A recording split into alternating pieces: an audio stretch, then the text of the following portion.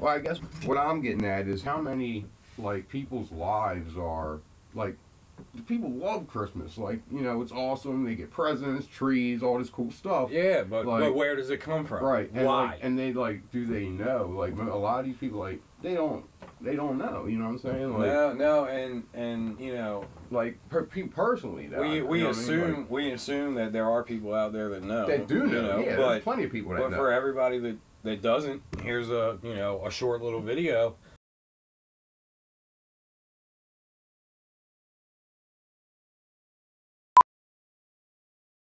What's up, Truth Community? Truth Warriors back at you again.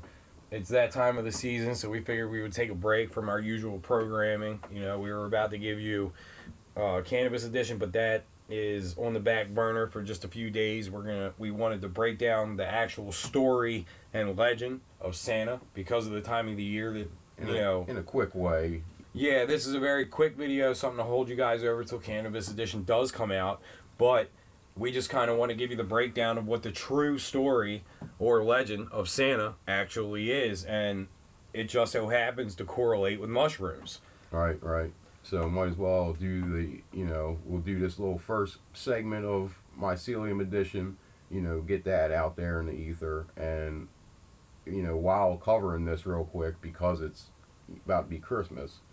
So, get that done, and it just seems like the thing to do. Yep. So, and also the cannabis research is pretty heavy duty, man. Like, oh yeah, you start looking into one thing, you end up falling into a wormhole, and then from that wormhole you look into something new, and then you fall into another wormhole. Right. So expect a bunch of really awesome information, but for right now, we're trying to make sure that it's perfect before we present it. Right. As far as this goes, this is just kind of a general breakdown. A fun little thing that just so happens to also be a legend that is rooted in truth. Right. And it's also like part of everybody in America pretty much. For the most part. Not everyone, but especially, historically too. Obviously times are changing, you know what I mean? But I think everybody that pretty much grew up here, especially whatever. You know what I mean? Everybody knows what Christmas is. You know what I'm saying? I would hope so. So, and I'm sure that most people, a lot of people anyway. Even if you don't celebrate it, you know what it is. You know what it's about. So, every year, around late December, there seems to be all these different traditions that all center around this time of year. Yep. So you got like Kwanzaa, Hanukkah, Christmas, right? Yeah. They all are like at this time of year. But we're here to talk about Santa.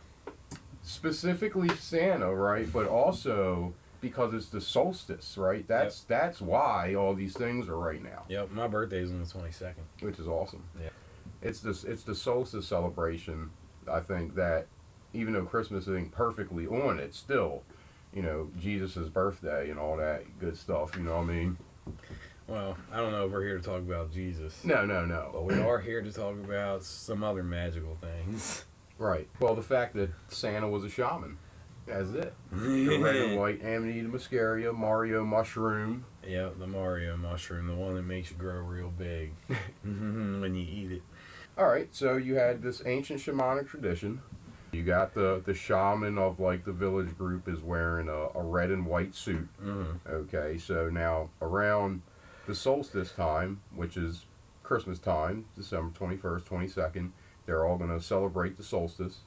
So the way that they do this is the shaman will go out and he will gather these Amanita Muscaria mushrooms, the red and white Mario mushrooms. That just so happen to be growing underneath of coniferous, right, pine trees, as they have the symbiotic relationship with the roots. What you would usually cut down, bring into your house, and decorate for Christmas. Yes, yeah. Which is also a tradition in places other than here too. Like that's an ancient tradition as well too. But yeah, as far as the mycelium growing with the roots of the tree, that is pretty cool. The mycelium does have a symbiotic relationship with the roots of the tree. It helps the tree in tremendous ways. Oh yeah, and that's all plant species anyway. Yeah. But not specifically with the amanitas, obviously. No. But some kind of.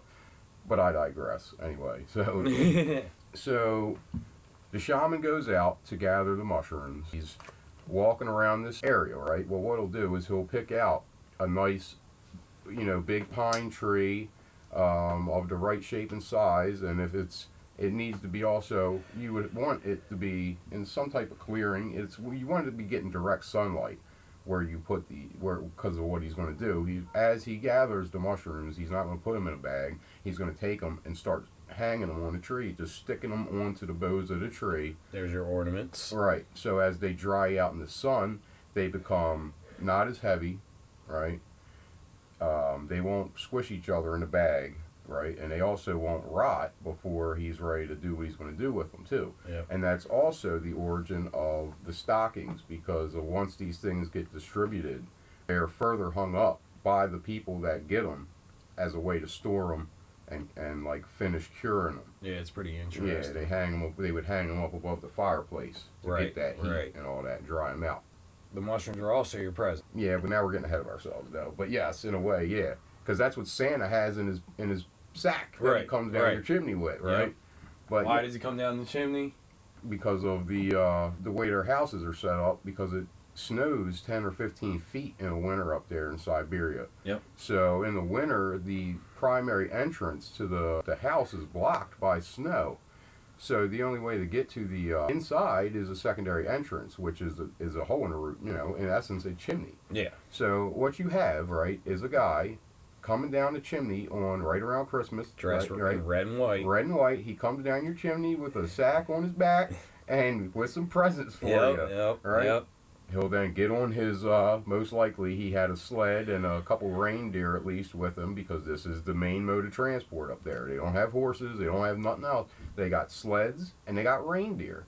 Like, that's really what they use. Yeah. So then he'll take that, and then when it, comes time, he will go door to door around this. Or chimney to chimney. Yeah, exactly. Because now everyone's going to celebrate the solstice by, partaking in these hallucinogenic things, which I don't know if I mentioned before or anything about the Amanita Muscaria mushroom itself, but I think muscimol and ibotenic acid are the main psychoactive compounds in it. I think there are others though too.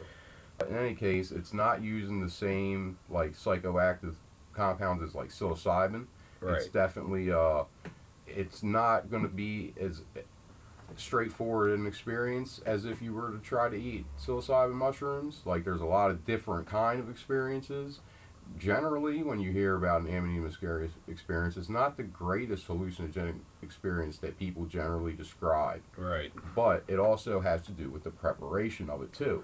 And obviously, the shaman would have known the exact thing that needed to be done. Absolutely. Right? And let's not forget that the reindeer and that's mushrooms. Right, and that's what I was getting to is that one of the things that they do up there is they will actually wait for the reindeer, because these reindeer actually seek out these mushrooms like they really like them. Apparently. It's like a juicy steak to them. Yeah, they love these things, right? And even the concept of the flying reindeer is directly from that, because that's what people report when they take the Amanita Muscarias, is that it gives you a feeling like you're flying. And so people will actually follow around the reindeer, right? Because they're domesticated, you know what I mean?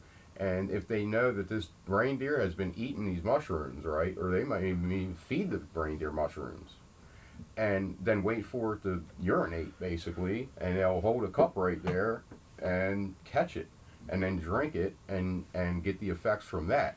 Because the reindeer's liver and kidneys and all that is able to filter out the harmful compounds that make you sick. Which is wild. Right. So no preparation in that case. Just except waiting. for passing through a reindeer. Just waiting. Yeah. Wait while it goes through a reindeer. But people drink that coffee that goes through that cat.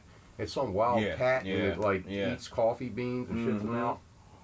Yeah. I mean, things like this happen, definitely. It's just like you barely ever hear about it, but it's really awesome to know that really, like, this is a legend that's been passed down for, so long, because it's been happening, and, you get your St. Nicholas and all this other stuff that comes along later wrapped into it. Yeah. But this is your original, Santa Claus and the story that goes with him. Yep.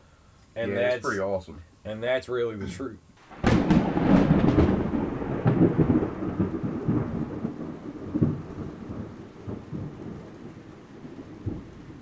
happy holidays to everybody, and Cannabis Edition is on the way.